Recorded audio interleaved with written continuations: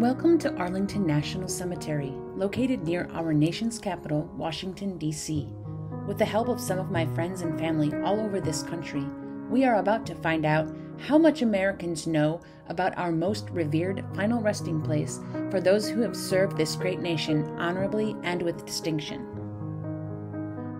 You will be hearing from 5 guests today. A professor of communications and humanities at Rock Valley College, Tracy Cruz. United States Marine Corps veterans Douglas and Carrie, an outstanding American, Catherine, and last but not least, a neonatal nurse practitioner and the smartest person I know, Marjorie. Your first question is, who can be buried at Arlington National Cemetery? Somebody within the service, whether it's the Army, Marines, Air Force, Navy, astronauts, something like that. So you have to hold some sort of title within one of the branches of service. I believe that anybody who has served on active duty in the military, whatever branch of service it may be, and has been honorably discharged or received a medal, such as the Bronze Star, Purple Heart, Medal of Honor, things like that. I also think that their spouse and their children can be buried there as well. No, I know there's criteria, meaning if it's a government civilian, then they have to provide a write-up that demonstrates that individual's service to the nation that justifies them being buried here for armed services. No, not off the top of my head. I gather it'd probably be anybody that has served in the U.S. military, so Army, Navy, Air Force, Marines. I feel like if a person has served in the armed forces, Army, Navy, Air Force, Marines, Coast Guard, the Reserve Forces, and were discharged honorably, that they should be able to be eligible to be buried in the cemetery. By gosh, I think you got the hang of this. By the way, astronauts? Really? Who knew? Next question. Are they running out of space for all eligible Americans? Yes, because I think space overall for burial places like cemeteries or mausoleums is becoming an issue, which is why they're coming up with greener ways to bury people. But I don't know, I could totally be wrong. To me, that sounds like a silly question because eventually everything runs out of space, but I don't think they are. However, like I said, everywhere runs out of space eventually, so maybe they are. I'm not 100% sure on right here.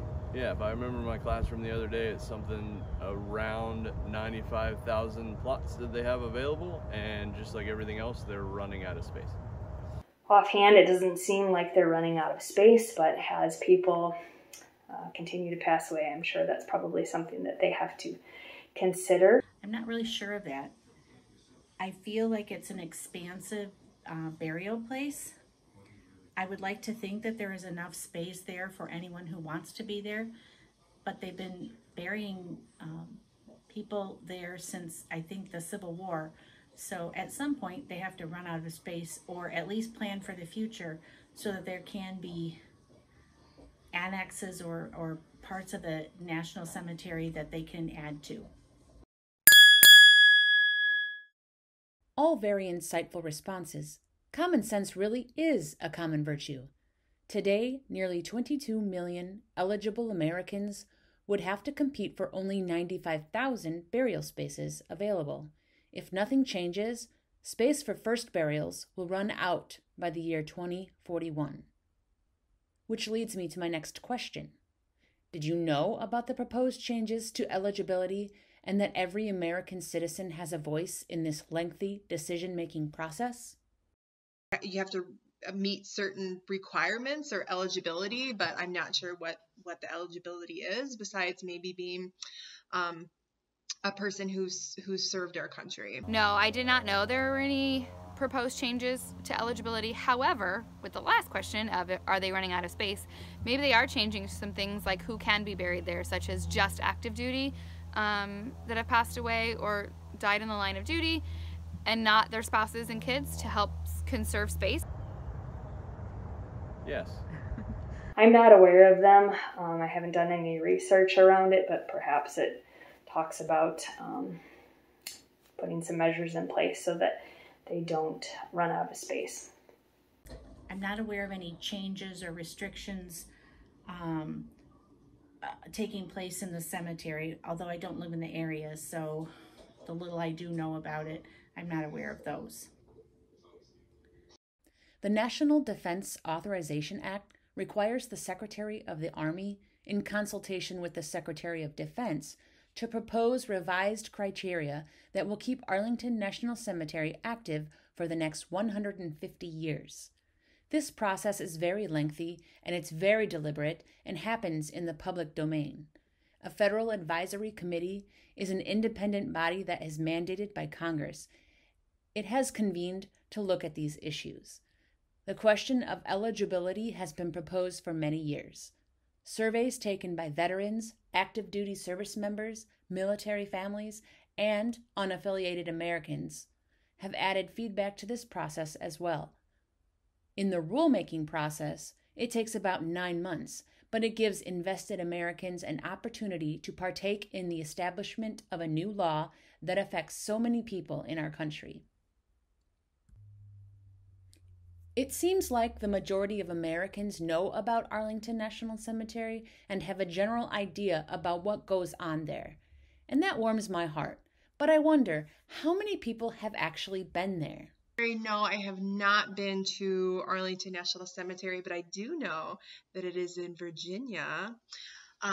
So yay me. And maybe one day I'll make it out there, but Yes, I have been to Arlington many times, probably too many to count, between being stationed in Fort Meade for school and then being stationed in Quantico for work. I have been there lots of times, walked the grounds, been to the Tomb of the Unknown Soldier, been all over the area, and walked quite a bit of that cemetery. As of this morning, yes. Okay. I have been to Arlington Cemetery. I was able to visit there 4 years ago now for my grandfather's funeral. So I have actually visited Arlington National Cemetery, but from a distance. We did the tour on a double-decker bus. You know, the time that we had there was short, so we saw it beside it, and I don't believe we actually went into the cemetery. We saw it from some overpasses, and while the conductor of the bus described things, it didn't strike me as a place that I could even visit in one day. It just seemed so huge.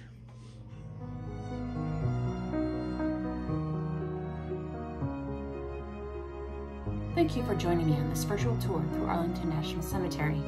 I'm proud to say I learned a lot through this journey, and my family and friends were so thoughtful and generous in their submissions.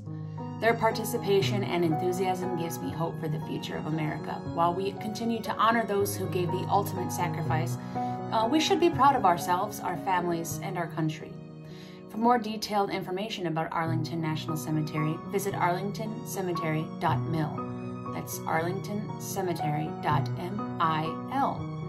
If you plan your next vacation after the global pandemic to the DC area, I will personally give you a tour of America's most hallowed grounds, Arlington National Cemetery. Thank you, and God bless.